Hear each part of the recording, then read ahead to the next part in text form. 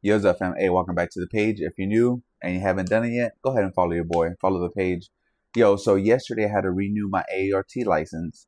I got a video on that coming on soon, so stay tuned. But what I saw in there was kind of cool. I don't know, it depends, if you're interested or not. But they basically invented a new registry, and this registry is for MRI. And I wrote it down because there's a lot of information.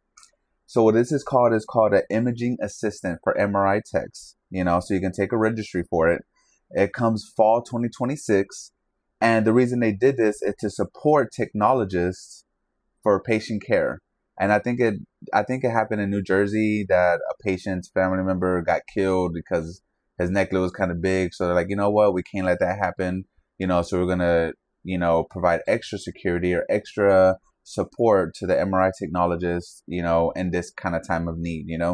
So it supports the MRI technologist. It's a level 2 safety. It's patient care, positioning, and assisting with contrast. Now, on the website and ART, the MRI assistant is not allowed to scan.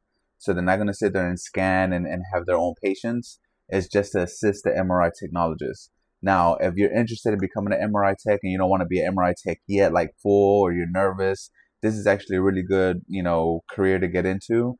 And you'll have some initials behind your name because it's an actual ART registry. So you're interested in MRI? This might be the place to start, guys. Let's get it.